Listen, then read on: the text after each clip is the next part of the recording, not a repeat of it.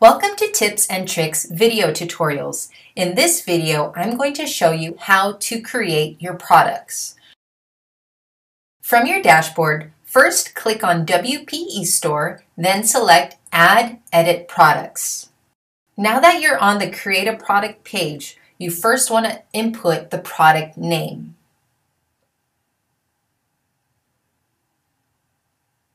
Second, and most importantly, your price. There are many options to consider when creating a product. Today we're going to go over the basics.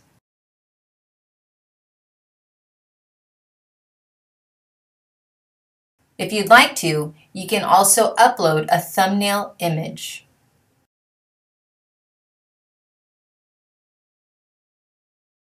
If you have your own button image to upload, maybe with custom text or with a preferred look, you can upload that file here. If you'd like your customers to order multiple quantities, you can go ahead and check mark this box. Now, if you're selling a digital product such as an ebook or an audio file or even a video file, you can go ahead and upload the file here so that it will automatically be protected. And of course, you want to make sure the downloadable is checked. Here you can set up the download duration if you prefer not to use the default settings we set earlier in the basic configuration. Likewise, you can set the download limit here. Sometimes your product might require variations. So for example, if you're selling a t-shirt, one of the options would be sizes. You would put the different sizes like small, medium, and large. And then the second variation could be your colors.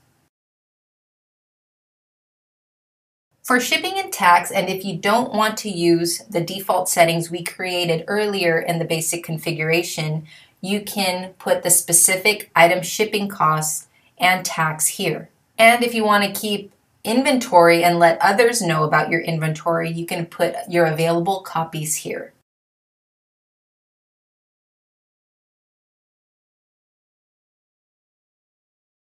Click on Save.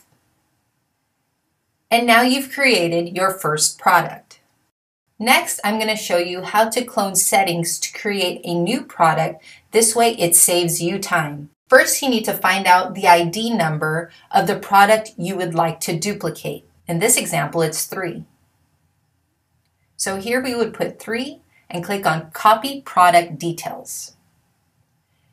Now that the product has been duplicated, now we can customize your next product. Now we'll change the name and change the price. And of course, you want to create the custom changes that are required.